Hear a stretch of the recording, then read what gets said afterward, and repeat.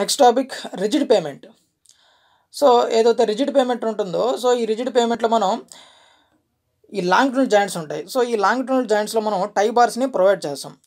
So ఈ టై bars provide చేసేటప్పుడు different ఏదైతే మనకు స్పేసింగ్ ఉంటుందో, సో ఈ టై బార్స్ ప్లేస్ చేస్తాం కదా లాంగిట్యూడినల్ జాయింట్స్లో.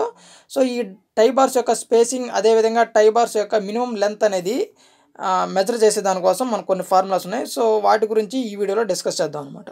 సో ఫస్ట్ వచ్చి మనకు సమ్ గివెన్ డేటా అనేది ప్రొవైడ్ చేశాడు. సో గివెన్ డేటా ముందు మన ఈ టై బార్స్ కాబట్టి ఇక్కడ సో ఫార్ములా వచ్చి frictional force equal to resisting force. So frictional force యొక్క ఫార్ములా వచ్చి ఇది, అదేవిధంగా రెసిస్టింగ్ ఫోర్స్ యొక్క ఫార్ములా ఇదనమాట, sigma ST into AST. So first మనం గివెన్ డేటా చూసుకుంటే ఏ concrete payment thickness 18 centimetre.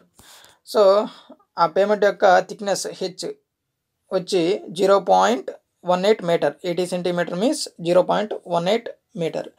Next అదేవిధంగా 2 lanes of 7.2 meter with longitudinal joints. 2 lanes of 7.2 meter with a longitudinal joint. So మనకు width వచ్చి so 2 lanes 2B. So ఇక్కడ దాని యొక్క width అనేది 7.2 metre. Next అదేవిధంగా లెంత్ వచ్చి 1 మీటర్గా మనం కన్సిడర్ చేసుకుంటాం. నెక్స్ట్ అదేవిధంగా గామాసి means unit weight of concrete. So unit weight of concrete వచ్చి మనకు 2400 kN/m³. అదేవిధంగా F value coefficient of friction వచ్చి 1.5. నెక్స్ట్ అదేవిధంగా sigma ST. So sigma ST means permissible stress in steel in tension. So 1700 kg/cm². So మనకి ఇచ్చిన given data ఇదనమాట.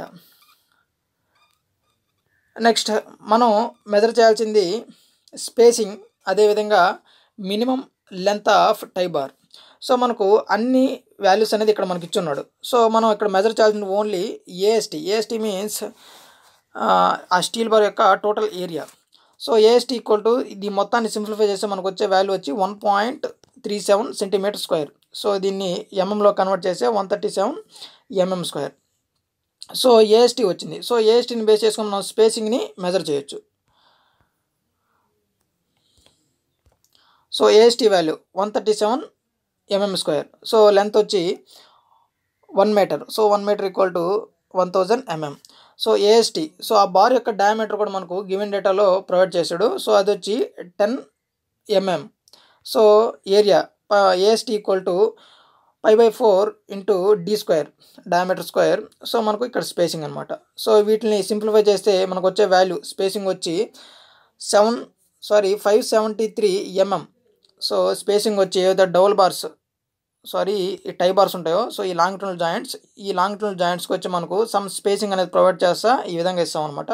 So ఈ spacing ఏదైతే ఉంటుందో సో అది 573 mm స్పేసింగ్ అనేది ప్రొవైడ్ చేస్తాం. సో మనకు స్పేసింగ్ వచ్చింది. నెక్స్ట్ వచ్చి మనం టై బార్ యొక్క లెంత్, మినిమం లెంత్ అనేది మెజర్ చేయాలి.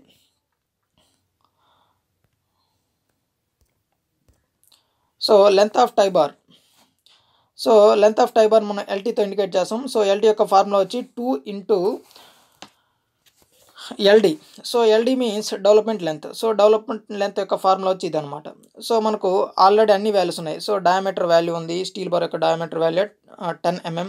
నెక్స్ట్ అదేవిధంగా sigma ST means permissible stress in steel in tension value వచ్చి 1700 kg/cm².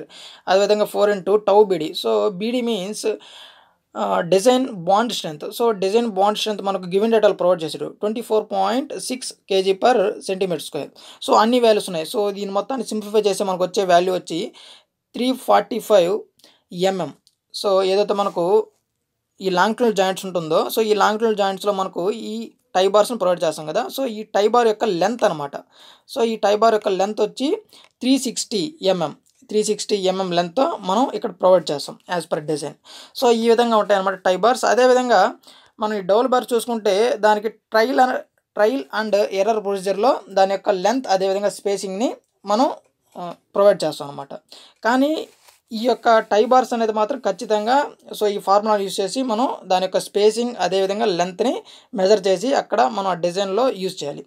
సో ఇది టై బార్స్ యొక్క calculations. Okay guys, if you like this video please like my video and don't forget to subscribe to my channel. Okay guys, thank for watching.